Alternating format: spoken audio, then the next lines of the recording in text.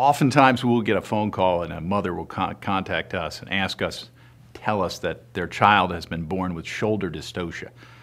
Shoulder dystocia is an injury that happens during the birthing process.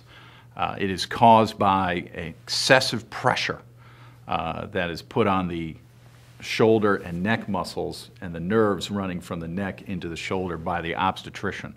If the obstetrician pulls too hard on the baby's head during the delivery process, that will separate, in the most severe cases, the nerves or damage the nerves from the neck into the shoulder, causing an injury to the shoulder and arms, and in the most severe cases, fingers.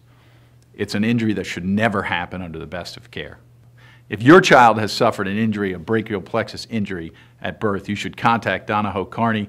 We'll review your medical records and we'll determine whether or not you have a valid medical malpractice case against the doctor or hospital who caused the injury to your child.